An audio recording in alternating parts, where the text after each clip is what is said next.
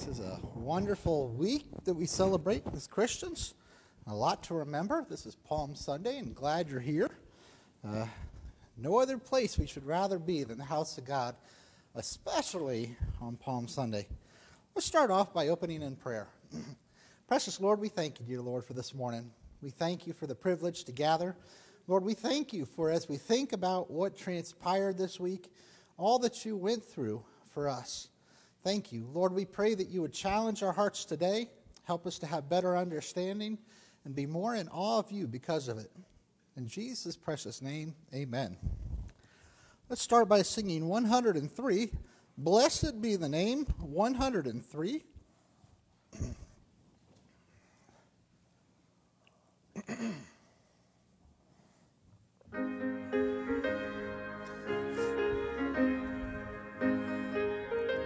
Please stand.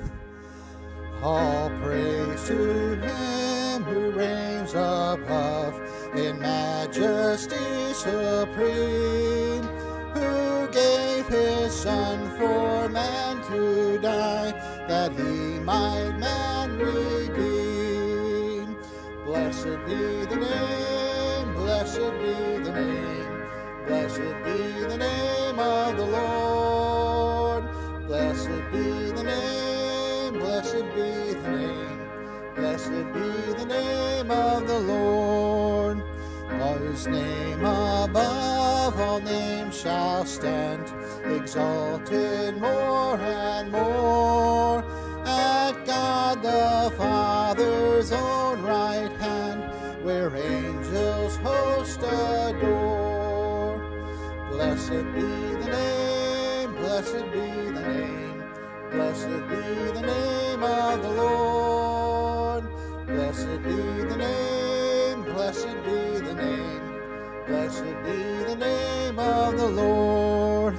His name shall be the Counselor, the mighty Prince of Peace, of all earth's kingdoms conqueror, whose name shall never cease.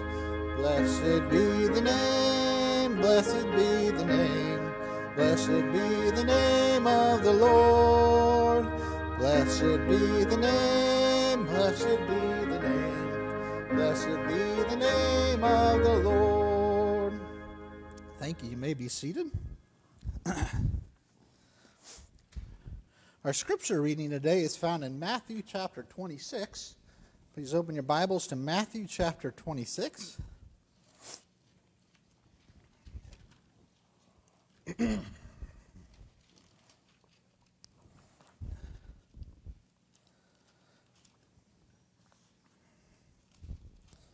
Matthew chapter 26, we'll start reading in verse 1. And it came to pass, when Jesus had finished all these sayings, he said unto his disciples, Ye know that after 2 days is the feast of Passover, and the Son of Man is betrayed to be crucified. Then assembled together the chief priests and scribes, and the elders of the people, unto the palace of the high priest, who is called Caiaphas, and consulted that they might take Jesus by subtlety and kill him. But they said, Not on the feast day, lest there be an uproar among the people. Now when Jesus was in Bethany, in the house of Simon the leper, there came unto him a woman having an alabaster box of precious ointment, and poured it on his head, and sat at meat.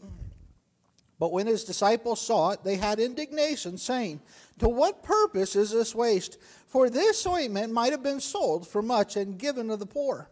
When Jesus understood it, he said unto them, Why trouble ye this woman? For she hath wrought a good work upon me. For ye have the poor always with you, but me ye have not always. For in that she hath poured this ointment on my body, she did it for my burial. Verily I say unto you, wheresoever this gospel shall be preached in the whole world, there shall also this that this woman hath done be told for a memorial of her.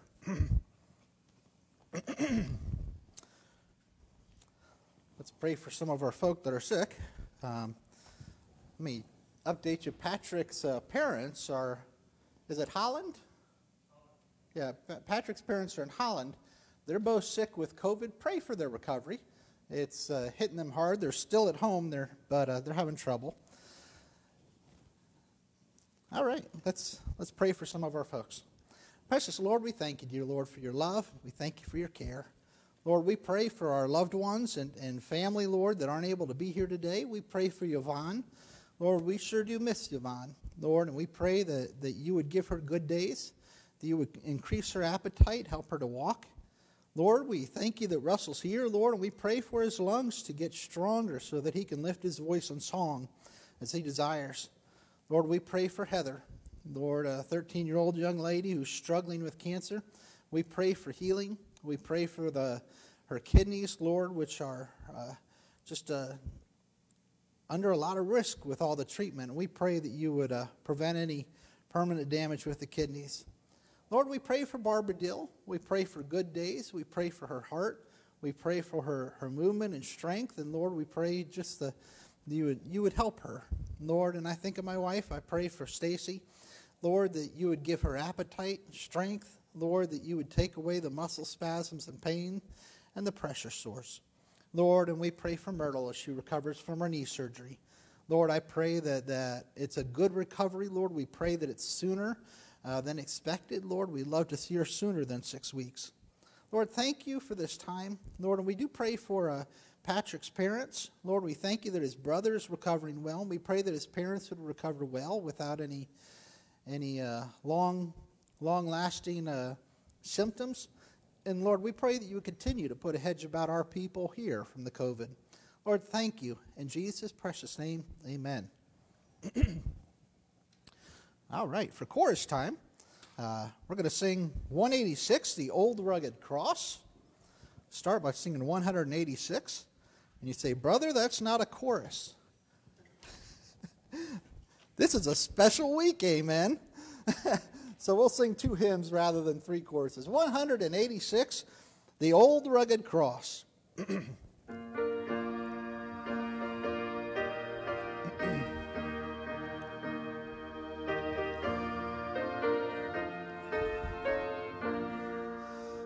On a hill far away stood an old rugged cross, the emblem of suffering and shame.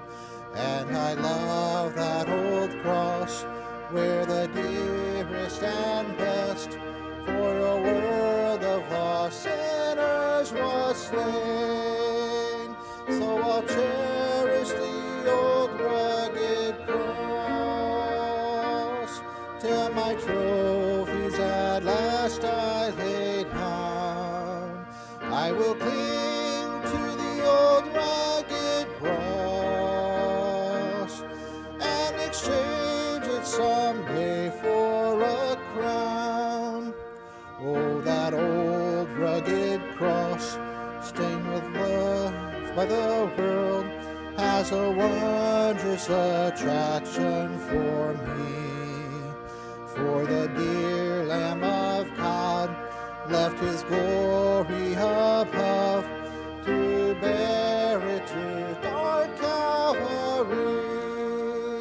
So I'll cherish the old rugged cross, till my trophies at last I lay down. I will cling to the old rugged cross and exchange it someday for a crown. In the old rugged cross, stained with blood so divine, a wondrous beauty I see. For 'twas on that old cross Jesus suffered and died to pardon and sanctify me. So I'll cherish the old rugged cross, till my trophies at last I lay down. I will cling to the old rugged cross and exchange it someday for a crown. To the old rugged cross I will ever ever be true. Its shame and reproach gladly bear.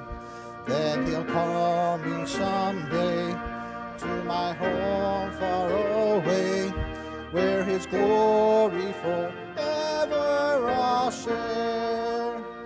So I'll cherish the old rugged cross, till my trophies at last I lay down. I will cling to the old rugged cross and exchange it someday for a crown. And a couple pages over, 188, I guess one page over, at the cross. Let me ask you to stand if you're able, please. 188.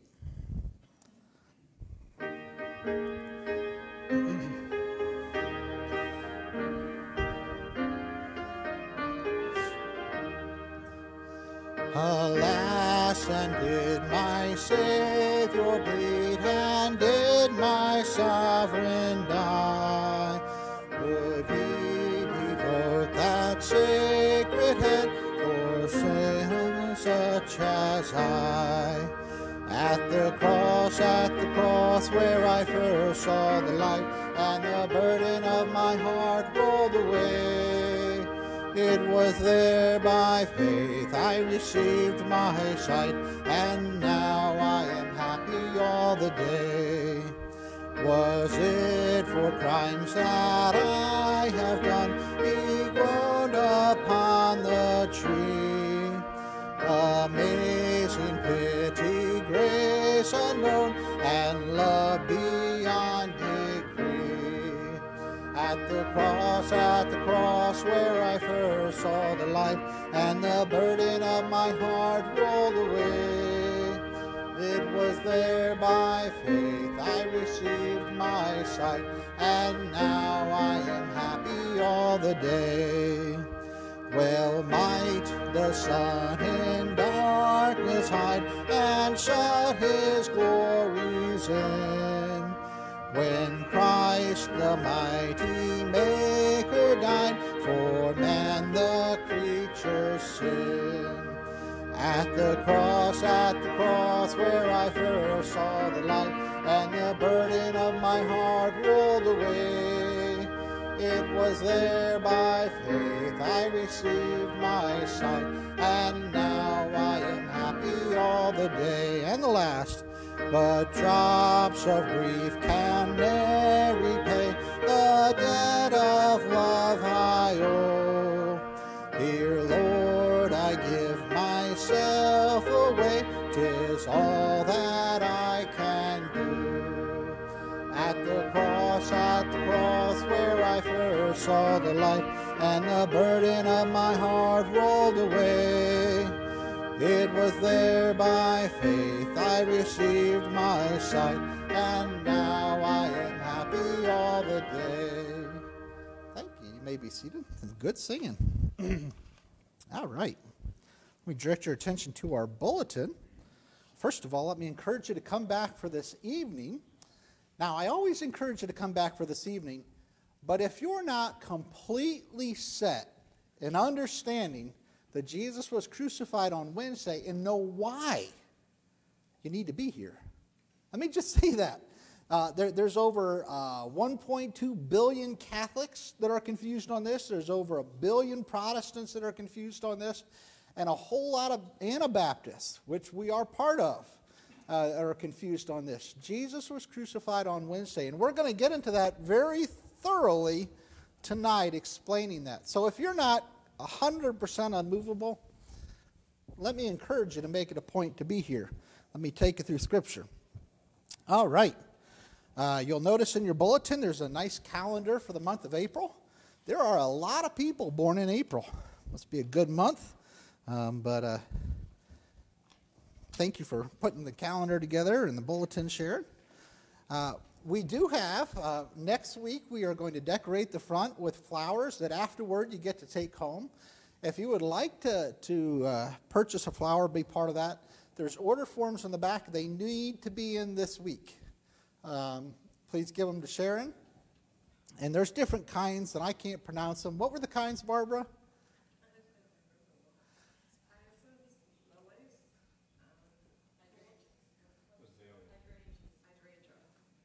Hydrangeas, lilies, and something. Hyacinth. Tulip.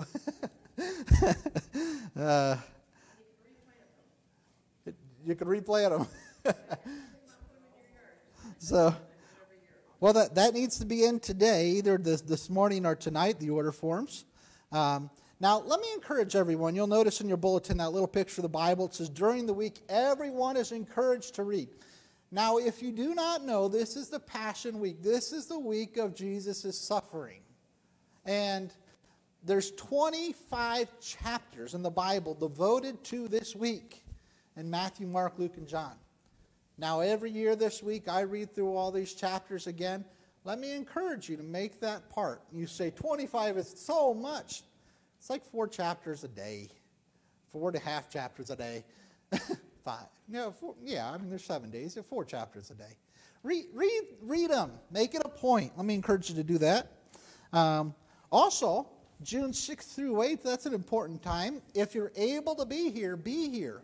That is our revival services. We have evangelist Bruce Miller that will be here. We have the Atlantic Coast Baptist College singers that will be here. You will be challenged. Bruce Miller is the one that taught my homiletics class, which is how to preach. And he's a man of God that God has used many times countless times. And I hope to be used as much as him by the time my race is done. But let me encourage you. And also, if you have a moment, look on my Facebook. I put up a little 3-minute post last night, little video about revival. And there's a preacher that starts preaching about his desperate desire for the consuming fire of the Lord. In 3 minutes, he has to stop because the altar is full of people under conviction. That's what I'm praying for. You say, what do you mean by revival? That's what I mean. So we desperately need revival. Our time on this side of eternity is short, and I'm excited what God will do. So make that a priority. Put that on your calendar. Now, for the month of March, which is, through tonight, we're focused on collecting craft items for the kids for Operation Christmas Child. Feel free to bring that in through any time of the year. That's just our focus for now. And then the thought for this week is to know lasting happiness, we must get to know Jesus. And as Christopher comes, let me say praise God for the offering last week. Amen. So seldom do we meet budget, and we exceeded budget, probably partly due to the stimulus checks, but keep being faithful givers like God instructs us to be. Brother. Thank you, dear Lord, for everything you do for us each and every day. Thank you for your wonderful love through Jesus Christ. Praise you for our families, for our church family, and for this beautiful building that we can come to worship you. And we pray for healing. We thank you for the healing that you've done and that you will do.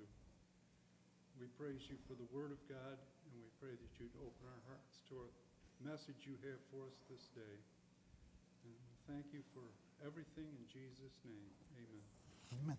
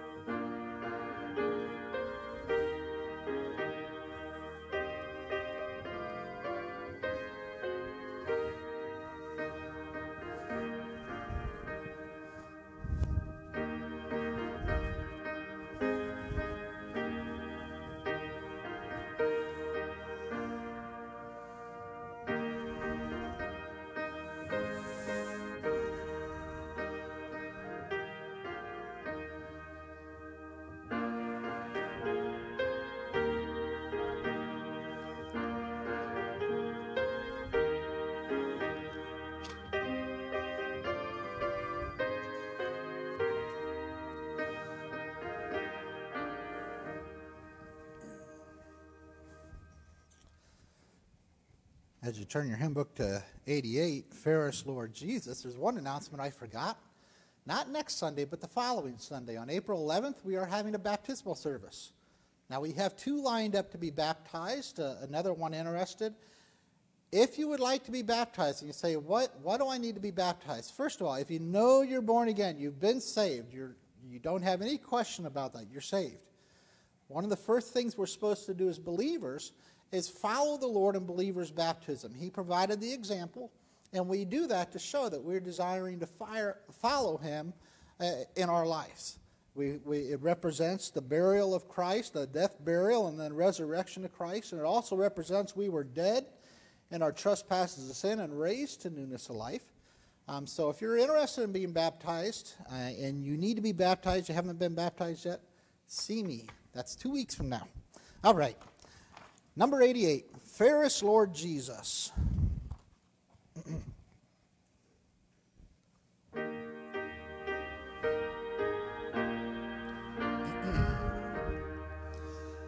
Fairest Lord Jesus, ruler of all nature, O thou God and man, the Son, thee will I cherish, thee will I honor, thou my soul's glory, joy, and crown.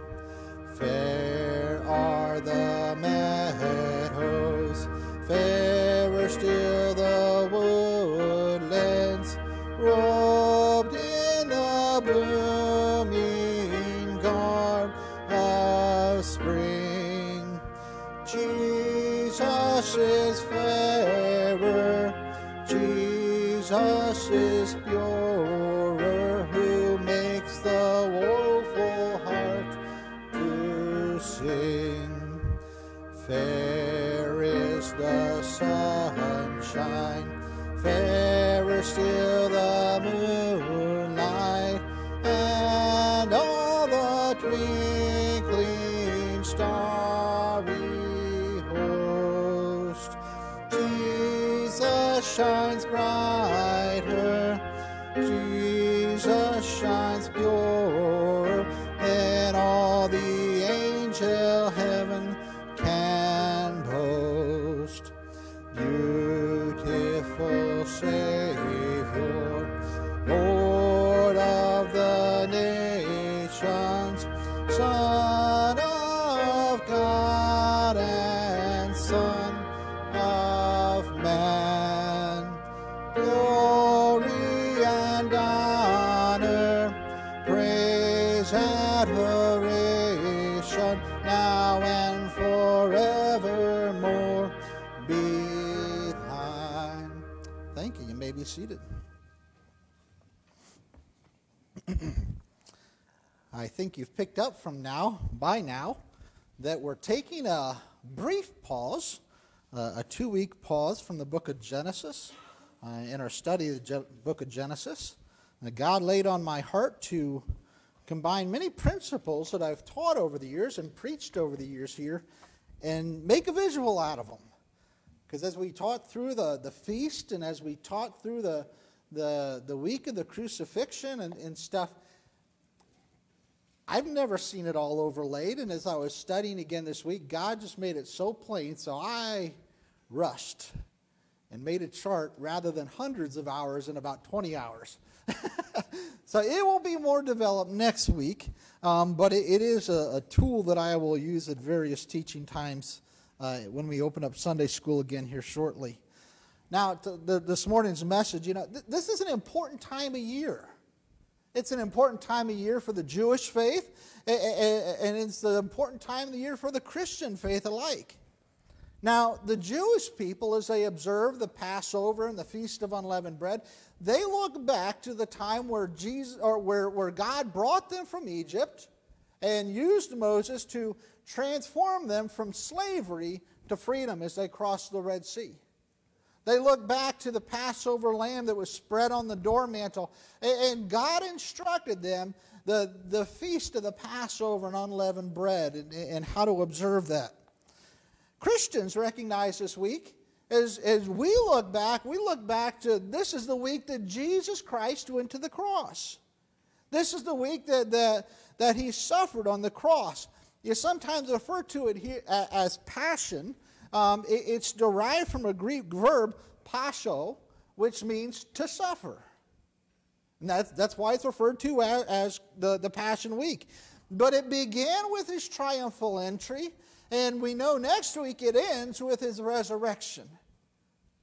This is the most important week of what happened in the life of Jesus, and what affects us today is what transpires this week.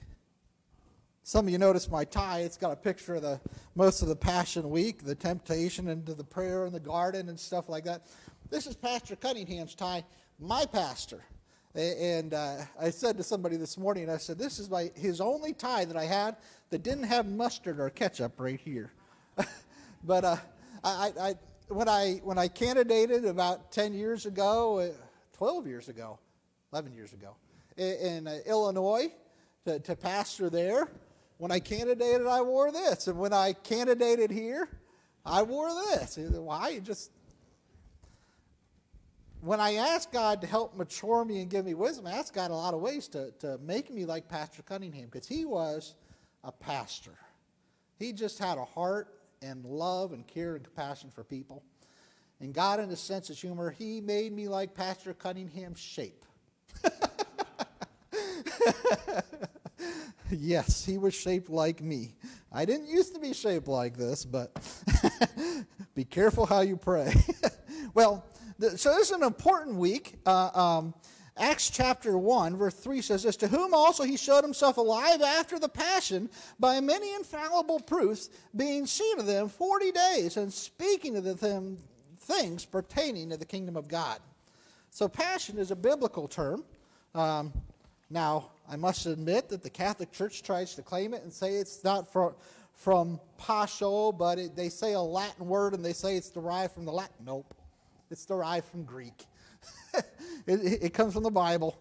Now, if ever there is a week in the Bible that Christians ought to take extra care in laying out and understanding, this is it. Like I said in the announcements, the Bible devotes 25 chapters to 10 days. 25 chapters in the life of Jesus to these 10 days. So this morning, the 3 days previous and then all the way to next Sunday, 25 chapters. So this morning we're going to focus on the first stage of the Passion Week is revealed in the Gospel of John. And then later this evening we'll dig further into the day and the time and the confusion about when Jesus Christ was crucified.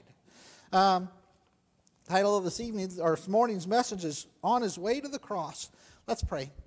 Precious Lord, we thank you, Lord. We thank you for the fact that you went to the cross. We thank you that you died to pay the price for us. Thank you for your love and your patience. Lord, we pray now that you would use the message to inspire and challenge and just increase the faith and adoration of your believers. And Lord, for those that don't know you as Savior, Lord, whether they're here or whether they're listening at the internet, we pray that today would be the day that they understand. Today would be the day they ask Jesus to save them, Lord, and quit making excuses but got saved. Lord, we ask for that, and we ask you to use this time. Please give clarity while I preach. In Jesus' precious name, amen. Our main passage today is in John chapter 12. John chapter 12. John chapter 12, verse 1. We'll read the first 17 verses. Then Jesus, 6 days before the Passover, came to Bethany, where Lazarus was, which had been dead, whom he raised from the dead. There they made him a supper, and Martha served, but Lazarus was one of them that sat at the table with him. Then took Mary a pound of ointment of spikenard, very costly, and anointed the feet of Jesus, and wiped his feet with her hair, and the house was filled with the odor of the ointment. Then saith one of his disciples, Judas Iscariot, Simon's son, which should betray him, why why was this ointment not sold for 300 pence and given to the poor? This he said, not that he cared for the poor, but because he was a thief, and he had the bag, and bare what was put therein. Then said Jesus, let her alone. Against the day of my burying hath she kept this. For the poor always ye have with you, but for me ye have not always. Much people of the Jews therefore knew that he was there. And they came not for Jesus' sake only, but also them that might seek Lazarus also, whom he had raised from the dead. But the chief priests consulted that they might put Lazarus also to death, because that by reason of him many of the Jews went away and believed on Jesus. Verse 12. On the next day much people that were come to the feast, when they had heard that Jesus was coming to Jerusalem, took branches of palm and went forth to meet him and cried, Hosanna! Blessed is the King of Israel that cometh in the name of the Lord. And Jesus, when he had found a young ass, sat thereon, as it is written, Fear not, daughter of Zion, behold, thy king cometh sitting on an ass's colt. These things understood not his disciples at first, but when Jesus was glorified, then remembered they these things which were written of him, that they had done these things unto him. In verse 17, the people therefore that was with him, when he called Lazarus out of the grave and raised him from the dead, bear record.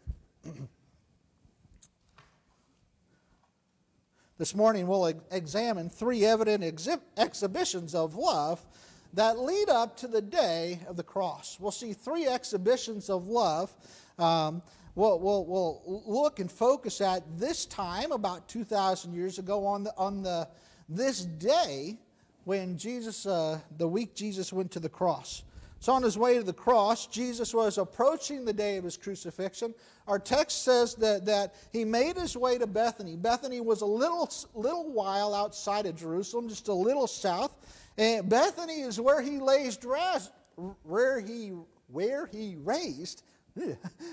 Lazarus from the grave. It was a place that he would spend a lot of time with. On his way to the cross, the first evident exhibition of love is Mary acted out of love for Jesus. Mary acted out of love for Jesus. Look at verse 1.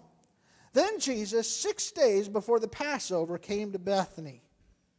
Now let me say, notice the timing. When God gives us time, it's important for us to understand. God doesn't give us a time when Jesus was born. We don't know the actual day when Jesus came. I would venture to say it was any day that Jesus was born other than December 25th. But the day is not important. It's important that we celebrate that he was born. But the day that he went to the cross, God gives us some exact specifics. Then Jesus, 6 days before the Passover, came to Bethany, where Lazarus was, which had been dead, whom he raised from the dead. So Jesus arrives in Bethany 6 days before the Passover. Now, the Passover in the book of Exodus and Leviticus is identified on the 14th day of the first month. Now, the first month in the Hebrew calendar is Nisan. Sometimes it's said Nisan. I listened to 3 different Hebrew pronouncers, and it gave me 3 different ways. They said Nisan, and I forgot the third one. But so understand, this is representing most of the month of Nisan, or Nisan, whatever you want to call it, and approximately the Hebrew year 37 AD, 3789 AD. Now, the Hebrew calendar is a little different than the Gregorian calendar which we have today. If you've got this year's alpaca calendar, it is a Gregorian calendar. Well, the Hebrews' years, they count from the day of creation, and it's approximately 3789. I say approximately because, again, very solid calculations come to 3789 all the way to 3793. You say, what's so difficult? It should be easy to calculate. Well, when the Jews come to a year where the numbers intimidate them, like year 666, for example, they just skip it.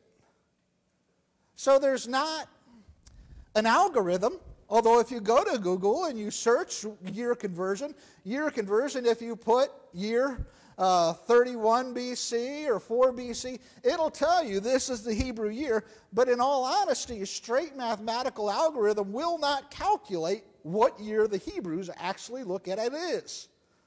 So, 3789, I went with that because that is calculating in Daniel 12, the 70 weeks, the prophecy of the 70 weeks and how much before the Messiah comes. And we know that year. So that's where 3789 comes from. But anyway, the Jewish day, the 14th of Nisan, is the Passover. And the 15th of Nisan starts a 7-week feast called the Feast of Unleavened Bread. Now you'll see some unusual things about this calendar here, which is why I did this. I was trying to figure out a way to make this visually understandable. And this is what causes people confusion. The straight lines represent the days that we would normally conceive as, Monday, Tuesday, Wednesday, Thursday, Friday, Saturday, Sunday. That is not how the Jews keep time. The Jews keep time from night to day. The day crosses, the next day happens at sundown. Now, I did not paint the night black because I can't write on black. So I have it white. White is night. Just remember that. White is night as we're understanding this. Now, the first month is the month of Nisan. And what starts the month of Nisan is the new moon. Almost to what we have outside. We have a little more black. I was looking at it last night outside and I was like, I painted the moon the wrong color. You get it. You understand. So when that would come, they would know this is the start of the first year. This is the start of the month of Nisan. And the week or the month Jesus was crucified, that first day happened to be our Thursday. So it started here, though. Is that Thursday, Monday, Sunday, Monday, Tuesday, or Wednesday? It started at night, and it carried on through the day. That was day one. That's the new moon. That's also called Rosh Hashanah. That's what the Hebrews call New Year. And there's another name for a new moon, Rosh, I forgot. But that's how you read. This is one day, and it starts at the night and goes to the day. Now, in order to further cause clarification, I made the Sabbath days blue. Now, every week on Saturday, this being Saturday, would be a Sabbath. Sabbath, Sabbath, Sabbath. This would be the seventh day. It starts on Friday night at sundown. It carries on through Saturday night at sundown. Once sun goes down, guess what? They consider that Sunday through the night. You see where some of the confusion is coming from, and I want you to get a visual of how the days work. So we see the timing. It says Jesus arrived in Bethany 6 days before the Passover. 6 days before Nisan, which means on Nisan the 8th is when Jesus arrived in Bethany. So that's the first date that God's Word identifies as to where he was. There they made him a supper, and Martha served, but Lazarus was one of them that sat at the table with him. Now the next thing that we see is Jesus ate supper. Now our mind says, okay, he arrived here on the 8th, must be supper on the 9th, Nope. It doesn't tell about every meal. The meal that it's actually referring to is this here. It's on the Sabbath. It's a meal of Sabbath. Not every meal that we eat is notable. Not every meal that Jesus ate is notable. But God identifies where that is a little farther in our passage. How do we know this meal was on the Sabbath? Well, there they made him a supper, and Martha served, but Lazarus was one of them that sat at the table. Now, this must have been a special supper. Lazarus, who hadn't been raised from the grave that long. You have the disciples. You have Jesus, who's prepared and going to the cross and starting to give his final recommendations and encouragements and instructions to his disciples. Now, it's not the Last Supper, but it's an important one. And it says in verse 3, Then took Mary a pound of ointment of spikenard, very costly, and anointed the feet of Jesus, and wiped his feet with her hair, and the house was filled with the odor of his ointment. So the next thing we see is at this meal, after they're done eating, Mary, Lazarus' brother, comes up to Jesus, comes to his feet, and puts a very precious, expensive ointment on his feet. And as she's there crying and weeping, now Mary has this understanding what Jesus is about to do. Mary understands that it's for his burial. So she's there and she's even wiping it with his hair because she doesn't have a tissue handy. It says, then took Mary a pound of ointment of spikenard, very costly, and anointed the feet of Jesus and wiped his feet with her hair, and the house was filled with the odor of the ointment. Now drop down to verse 7. There starts to be some contention, and Jesus says, leave her alone. She hath done this for my burial. And Jesus said, let her alone. Against the day of my burying hath she kept this. What it's saying is Mary set this aside for my burial. She understood that his burial was at hand. She had a better grasp of what would transpire this week than the disciples. She understood that. Now skip down to verse 12. On the next day, much people that were come to the feast, when they heard that Jesus was coming to Jerusalem, the next day. Now, here's the next context of time. The next day. The next verse tells us what happens on the next day. The triumphal entry. So we know that Mary anointed the feet of Jesus here. The Passover lamb is set aside. Now, we'll examine tonight what the Passover lamb being set aside. But let me say, the Passover lamb, getting ready for the 14th and Nisan, the Passover feast, they would separate a lamb, they would bring it into the home, and they would observe it. Close examination. They'd make sure it had no deformities, no blemishes, no diseases. They'd make sure that it's spotless and perfect in every way. And then as the Passover came, then again the priest would inspect it before the sacrifice was made. Jesus Christ, he's brought into the home, and the most intimate thing, as the lamb is set aside, he's inspected by the disciples and those closest to him. Then the next thing we see is that he's publicly brought out, and he's inspected by the people of Israel as he's in the temple day after day after day. And then in the trials, as he's being trialed, he's inspected by Pilate, he's inspected by Caiaphas, he's inspected by the priests, and they found no fault in him. Amen?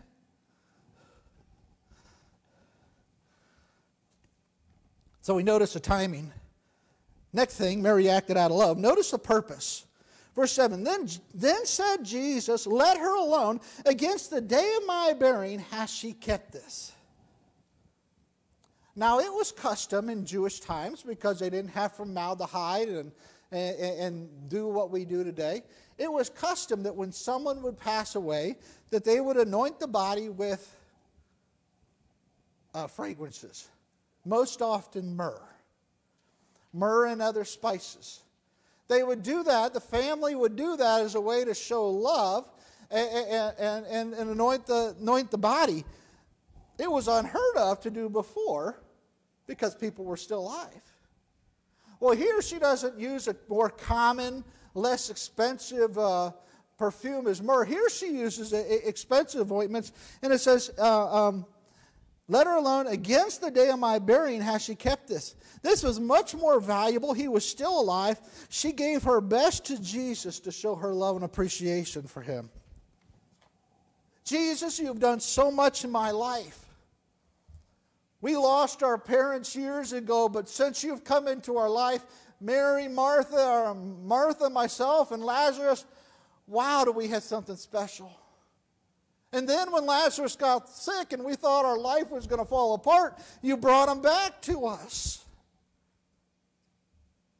And she's got this heart devotion. She wanted to be a blessing. She wanted to be a blessing while Jesus was still alive. Now there's a good takeaway here. Don't let opportunities to pour out affection on God pass you by. They're not as frequent as you might think. When you have opportunities to lift your voice and make a joyful noise, lift your voice and make a joyful noise. When God pulls on your heart to give to a special need, give to a special need. It's our way of showing when God tugs on your heart to share the gospel and God's love with someone, share the gospel and God's love. She wanted to be a blessing while she still could. Mary acted out of love. We see the timing, the purpose. Next we see the results. Notice the results. Skip over to Matthew chapter 26. Now we'll get back to John chapter 12. If you need to keep your finger there. But Matthew chapter 26.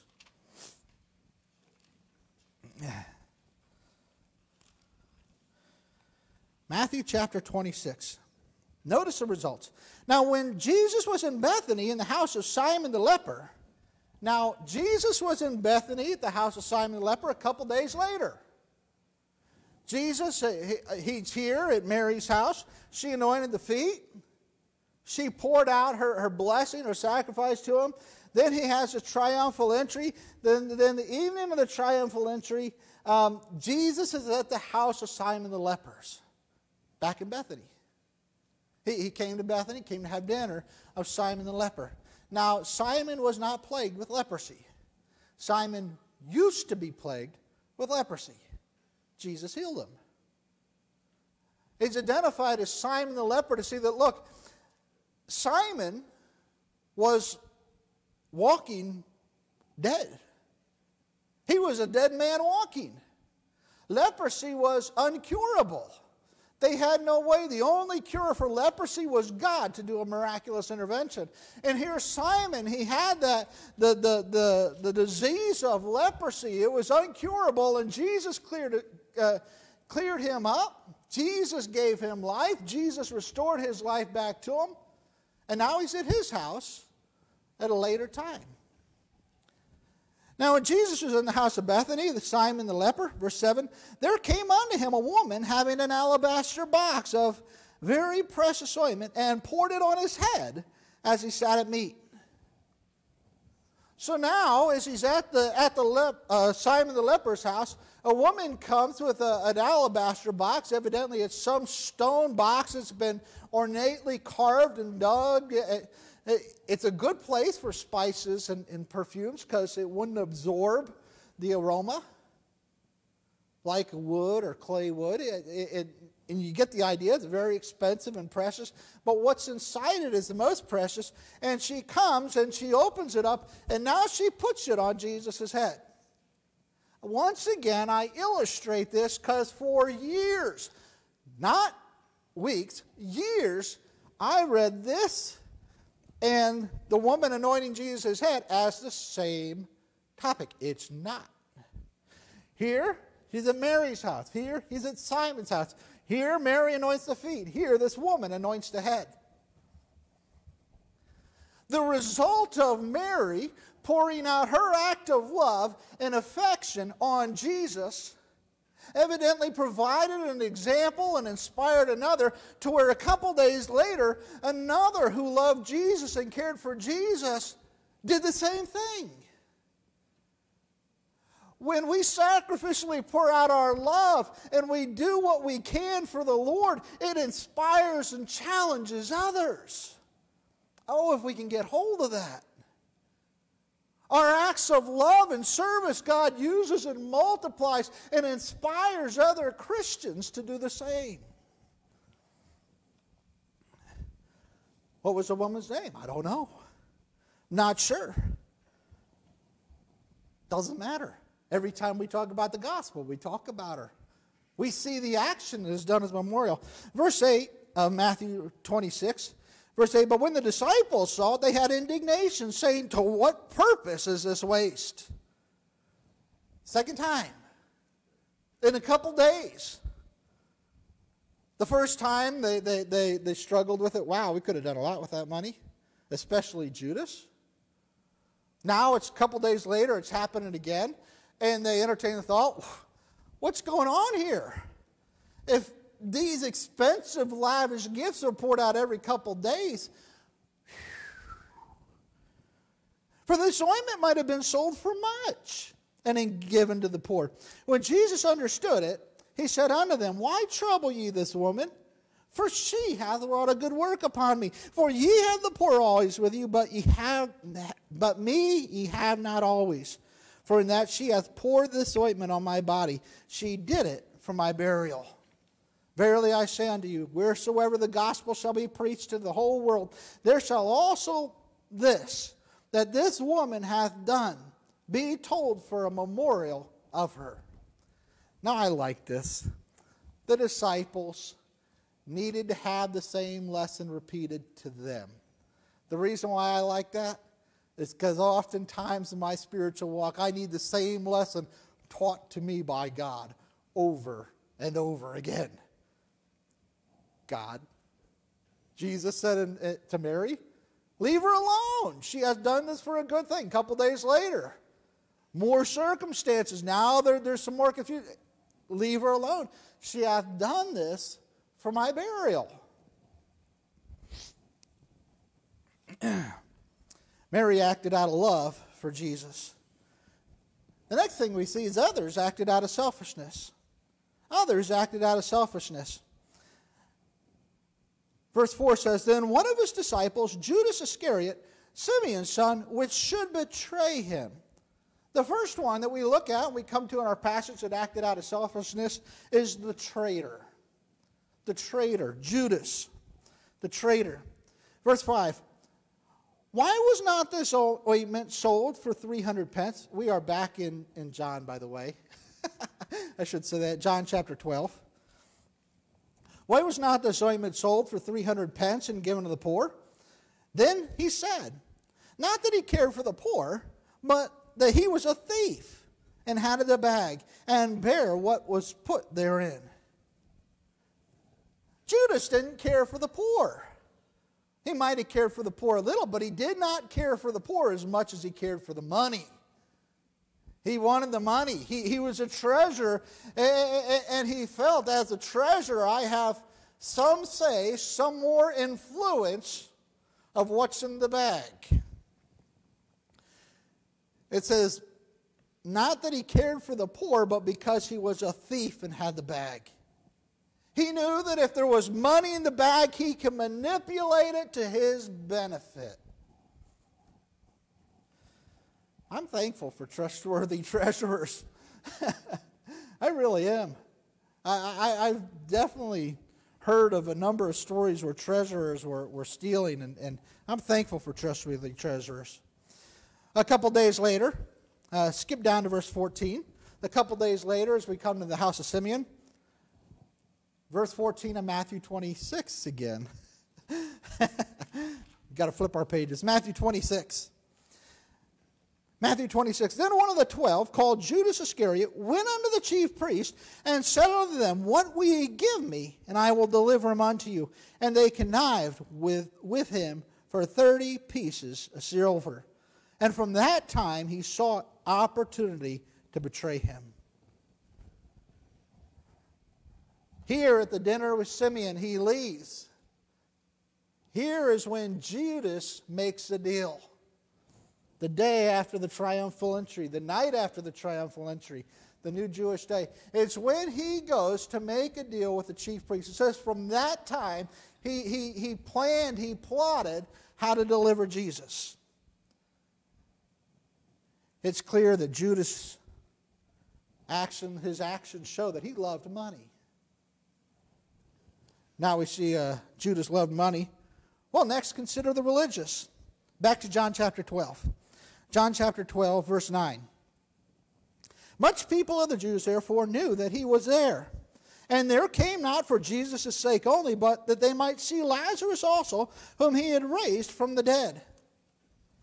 So the news had gotten out. Jesus is at Bethany, and Jesus is coming. It's taking us back here. And the news had gotten out that a lot of people came to see Jesus. And not only Jesus, but Lazarus also.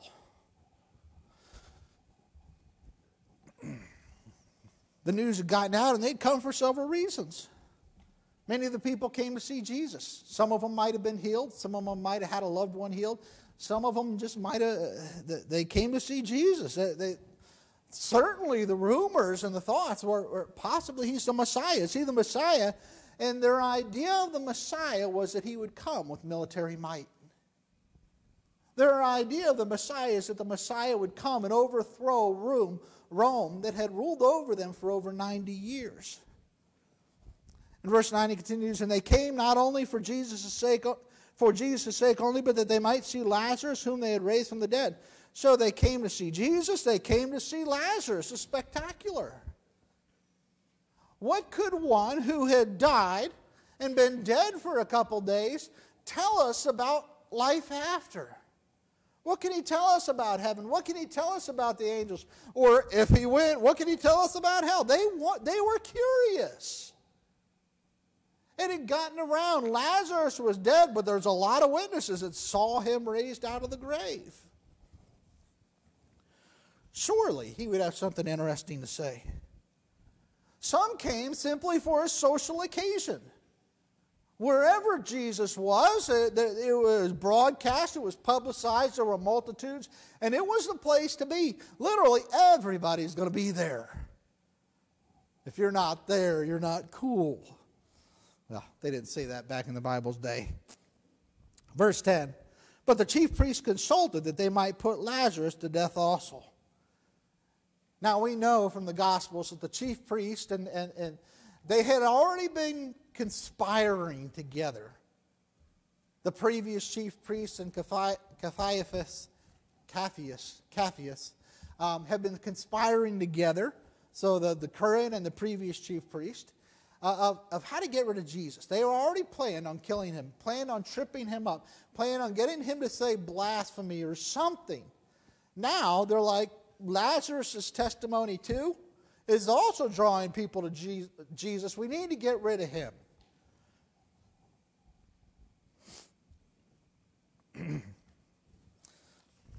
So they plan to destroy Jesus and Lazarus. They decided to remove all the life-changing evidence that Jesus did. If we can't get rid of the miracles, certainly we can belittle them. Certainly we can make people forget about them, and we can't control Lazarus. He's already alive, but we can certainly keep him from testifying. We can shut him up, literally by killing him. The religious leaders were jealous about spiritual control. They liked everyone to look up to them and think, wow, they're holy. Wow, they're special. Wow, they're right with God. And now those that they influenced for years were following Jesus. They were jealous of Jesus. They were jealous about spiritual control. Now, I should say that their plan was to silence Lazarus by killing him. Satan is very clear about his plan of silencing Christians. I say that because once you get saved, Satan looks at you and says, they're saved. I can't get them unsaved. They're secure. But I can certainly keep them from sharing the faith. I can entice them with distractions. I can entice them with sin. I can entice them with attacks from other people to keep them from sharing the faith. So just like their idea of silencing Lazarus, understand some here may have been silenced to where you're not sharing the wonderful news with anybody else. Ephesians 6:12 tells us it says, for we wrestle not against flesh and blood, but against principalities, against powers, against the rulers of the darkness of this world, against spiritual wickedness in high places. There is all of Satan's armies, organized and meticulous and largely focused on keeping Christians silent about sharing the gospel. Well, back to verse 11. Because that by reason of him, many of the Jews went away and believed on Jesus. They used to come to us. Now they're going to Jesus because of Lazarus. He must die. He needs to be silenced. Like Judas, the high priests were selfish. They loved themselves. What did the high priest exhibit their love here? They loved the power and the influence they wielded over people. They were losing power and influence so that during this triumphal entry in this week, they were exhibiting their love for power and influence. Matthew 26, 14 and 15, you don't need to turn there. It says, Then one of the 12, called Judas Iscariot, went unto the chief priests and said unto them, What will ye give me, and I will deliver him unto you? And they covenanted with him for 30 pieces of silver. Judas loved money. He was glad to get the money. The chief priests were glad to get rid of Jesus. They were glad to give Judas the money. We see the traitor. We see the religious. The others acted in selfishness. Now we see the majority. The majority. Back to John chapter 12. John 12:12 says, On the next day, much people that were come to the feast, when they had heard that Jesus was coming to On the next day, much people that were come to the feast, when they heard that Jesus was coming, all over, from Galilee to South Judea, all over, people were in Jerusalem for the feast as God instructed them. And it's saying now, when much people, as Jerusalem is shoulder to shoulder, it's where the temple is, it's where everybody's instructed by Mosaic law to come, they're there. They're there to worship and observe the feast of Passover and the feast of unleavened bread as God instructs. And the next day, much people that were come to the feast, when they heard that Jesus was coming to Jerusalem, word got around, took branches of palm trees and went forth to meet him and cried, Hosanna! Blessed is the King of Israel that cometh in the name of the Lord. Back to our chart here. You have Mary anointing the feet of Jesus. That day is the weekly Sabbath. The Passover lamb is set aside to be observed. On the next day, now this is night, so the next day is Jesus' triumphal entry. The huge mass that had heard that Jesus was coming, the many people that had seen and listened to him, and the many people that heard from people that had seen and listened to him, the rumors were he's coming as the Messiah. And they started cutting down palm branches and waving them. The Gospel of Matthew tells us that many took off their coats and threw their coats. I don't want to do that because I'll unhook my lapel. They threw their coats down on the ground, and the multitude is shouting and waving palm branches. That's why it's called Palm Sunday. This day. Verse 13, took the palm branches and went forth to meet him and cried, Hosanna! Blessed is the King of Israel that cometh in the name of the Lord. Hosanna! Hosanna means save us now. Save now. Bless now.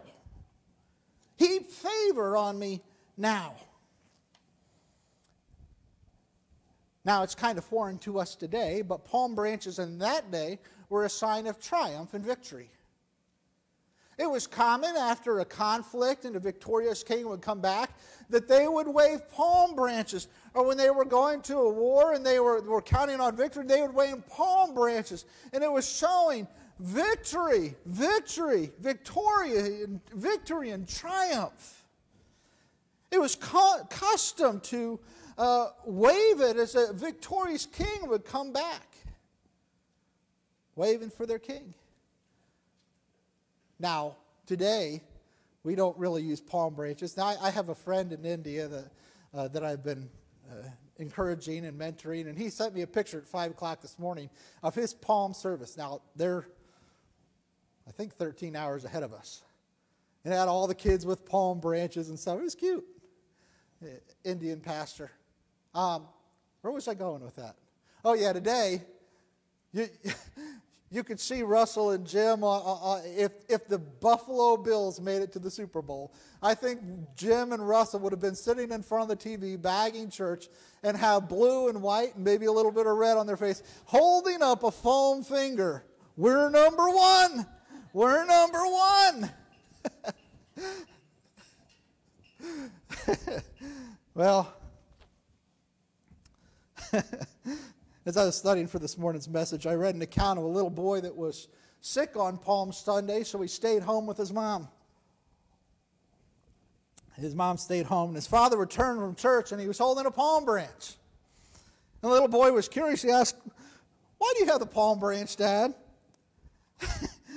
The father replied, "You see, when Jesus came into town, everyone waved palm branches to honor him. So we got this palm branch today." The boy's response, "Oh, shucks. The one Sunday I missed Sunday, and that's the Sunday Jesus shows up."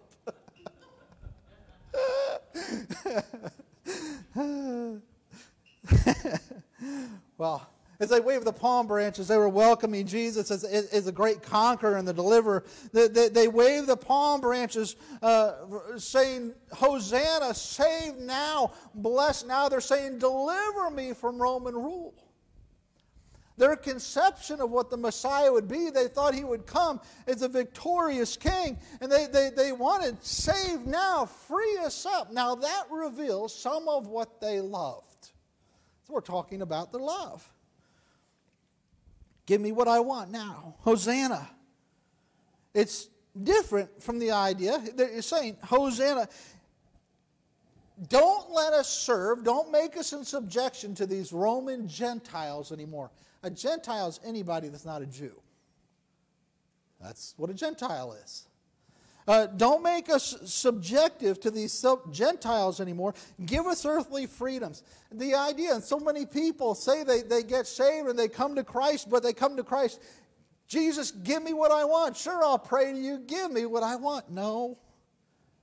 It's not coming to Jesus to say, "Give me what I want," like they were crying, "Hosanna." It's, "Jesus, I give you my trust.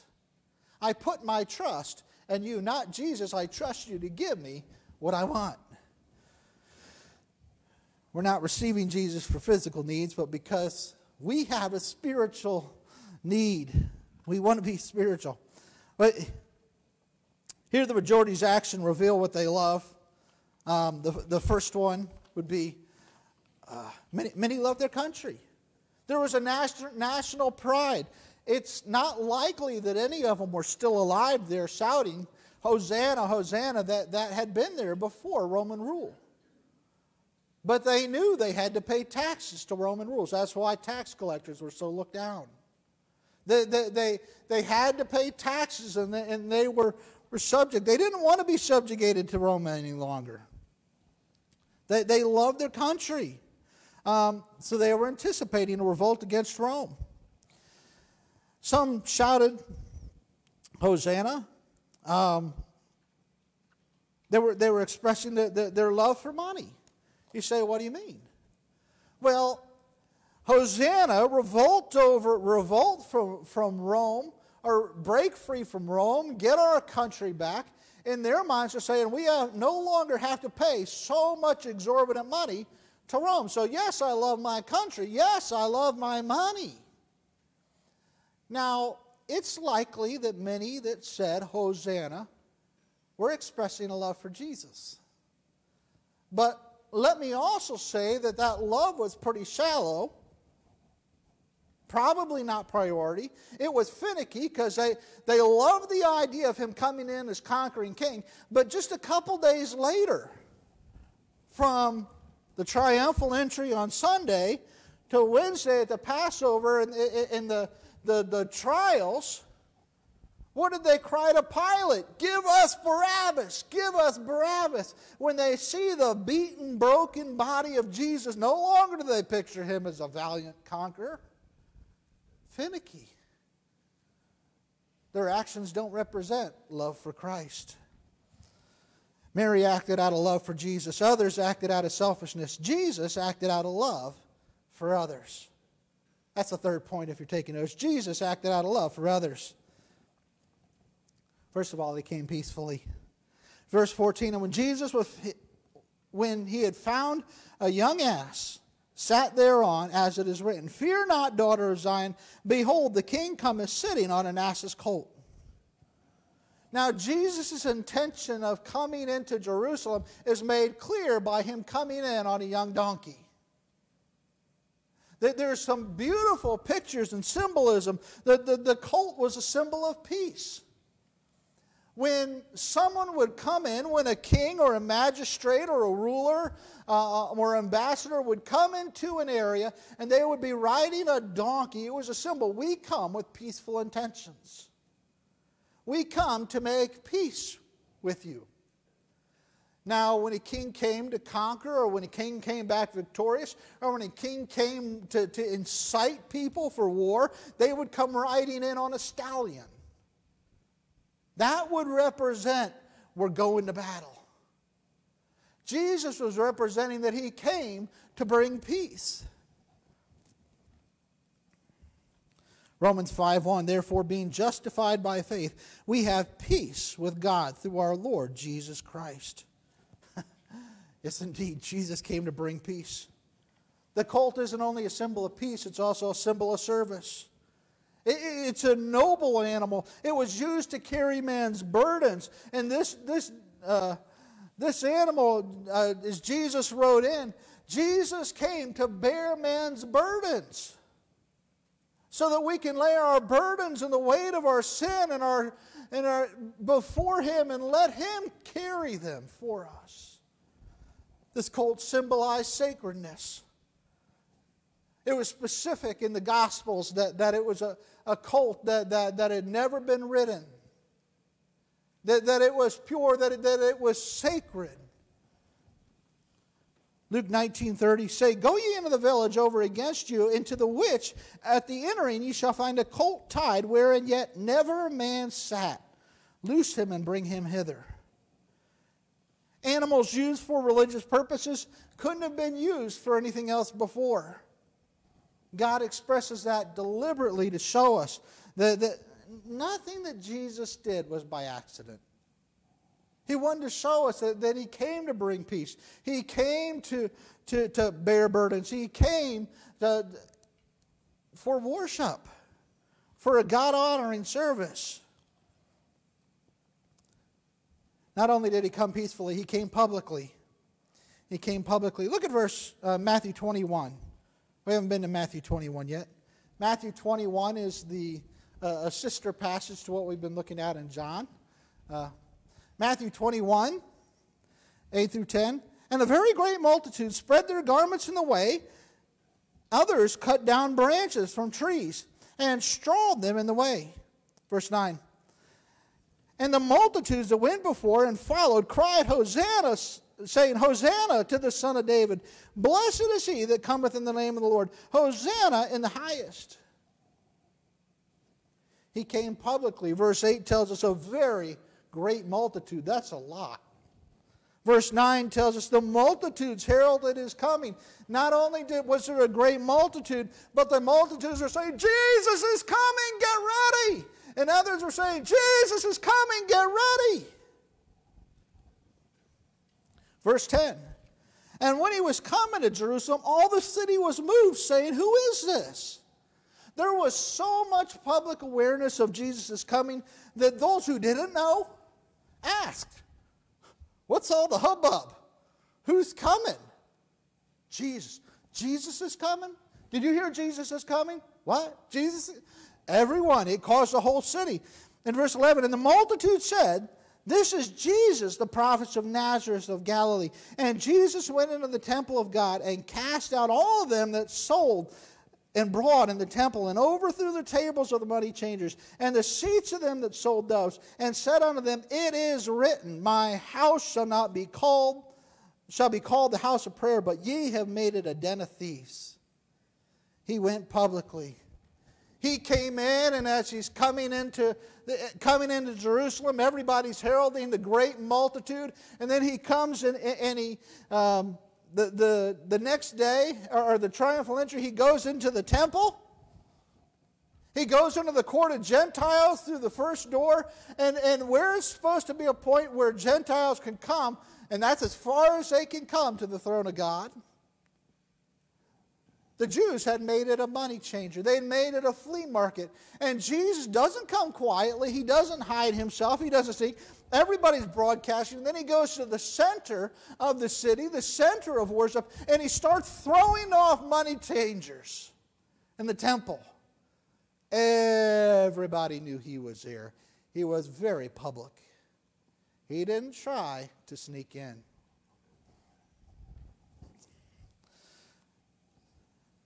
Philippians 2:7. Or, not yet. Next, he came prepared. Thirdly, he came prepared. Matthew 20:28 says this, even as the Son of Man came not to be ministered unto, but to minister, to give his life a ransom for many. Before Jesus came in the triumphal entry, he expressed, look, that Jesus didn't come to be ministered to.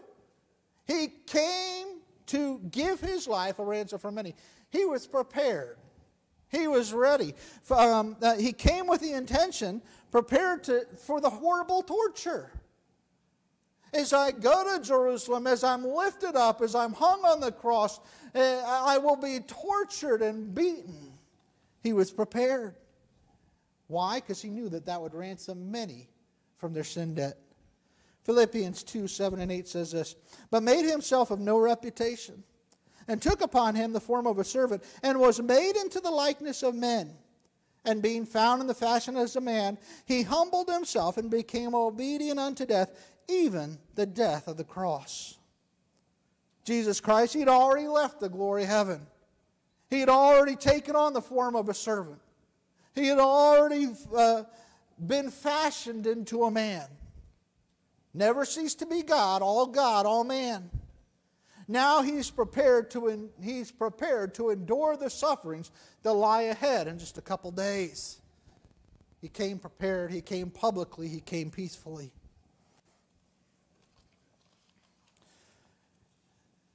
At first the disciples didn't understand. They didn't understand, they were confused. It wasn't until after the resurrection that all these things came to connect the dots. After the Passion Week, after the suffering, after the resurrection, that's when they all came to faith and put their faith and trust in Christ. They yielded to the Holy Spirit's loving tug. Now, thankfully today, we see the whole view. We know the end of the story. We know the resurrection. We know all those many hundreds of witnesses that saw him for 40 days and 40 nights. As we come to close today, our focus this morning has been on people's motives during the triumphal entry of Christ. Mary was motivated by love. The mass amount of people were motivated by selfishness. Whether it be the religious zeal for the popularity, they loved the applause, or the people's love for their country or freedom. But we see Jesus was motivated by love for others. You know, Jesus entered into Jerusalem about 2,000 years ago. He came into Jerusalem, give or take a few years. Let me ask you a question. Has he come into your heart?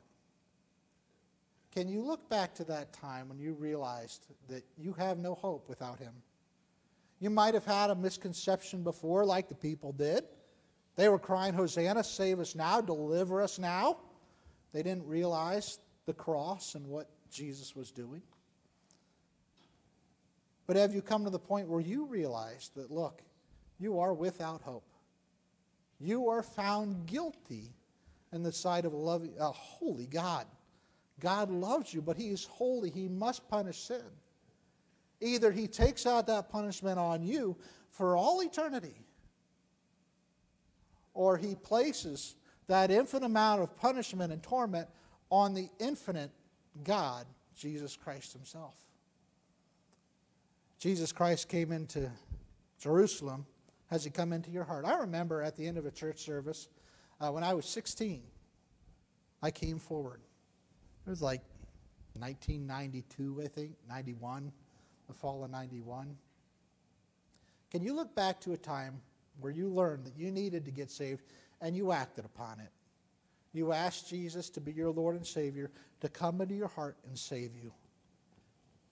If you haven't done that, if you haven't placed all your trust on him, you need to do that. You need to act upon. If you believe that Jesus Christ died, and that his death and burial and resurrection, what we look at this week, is for you. If you haven't received that yet, you need to do that today. God says the way that we do that is to believe in our heart, and then because of that belief, confess with our mouth. That's asking him to save us. In just a second, we're going to have an invitation. If that's you, you need to come. Say, Pastor, I need to talk with someone. Secondly, Christian, I know the testimony of just about everybody in here. Have you been silenced? They wanted to silence Lazarus. That's not a new trick of Satan. A lot of Christians, they don't share their faith. They don't witness. They don't even give out a gospel tract. We have some wonderful gospel tracts. Why did Jesus die on the cross? You should hand that out this week. Have you been sharing your faith? Or have you been silenced? Maybe as we sing, you need to confess to God, God, forgive me, give me boldness. Help me to share your love. Help me to share. Use me to show others your heart. Please turn with me as we stand to 185. When I survey the wondrous cross, 185. Respond as God would have you to respond. 185.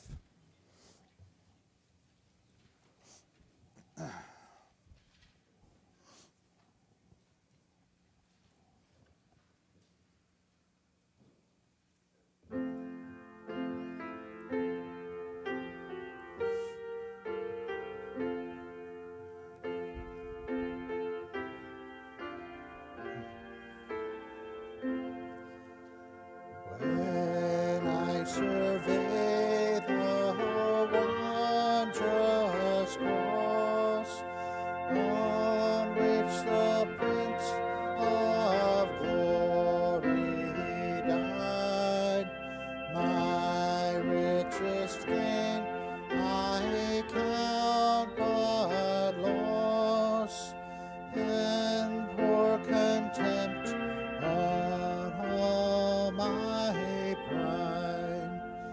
Forbid, Lord, that I should boast, save in the death of Christ my God.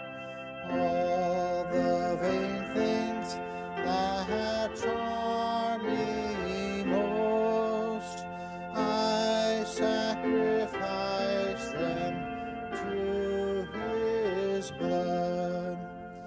See from his head, his hands, his feet, sorrow and love flow mingled down.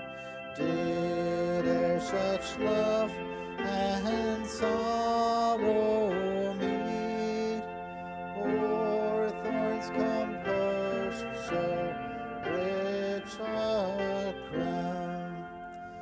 Were the whole realm of nature mine, that were a present far too small. Love so amazing, so divine, demands my soul, my life, my all. Amen. Did you read that last verse? Were the whole realm of nature mine, that were a present far too small. Love so amazing, so divine, demands my soul, my life, my all. Keep Jesus at the forefront of your mind as we travel through the week. Think about what Jesus endured this week when he was on the cross and as he was laid in the grave for you. Let's close in prayer. Precious Lord, we thank you, dear Lord, for your love. Lord, we thank you for your triumphal entry. Lord, for you did it out of love. Lord, you were prepared to go to the cross for us, and we thank you for that. Lord, I thank you for the many testimonies in here of those that have put their trust in you. We thank you for your so great a salvation. Lord, as we leave these doors, we ask that you would help us to be bold this week. Help us to show you love by sharing your love with others. Thank you for today. In Jesus' precious name, amen. You're dismissed.